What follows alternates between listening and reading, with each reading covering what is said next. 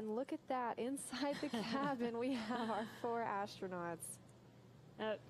5, actually. We've got Baby Yoda on board trying to take a seat right now, I guess. I know. I think that's Victor Glover's seat, so hope he doesn't mind.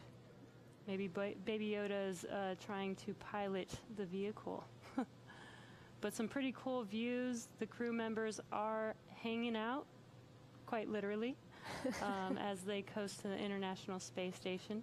Yeah, and as you can see, they're not in their spacesuits anymore. They are in this coast phase, and so they are in their comfortable clothes.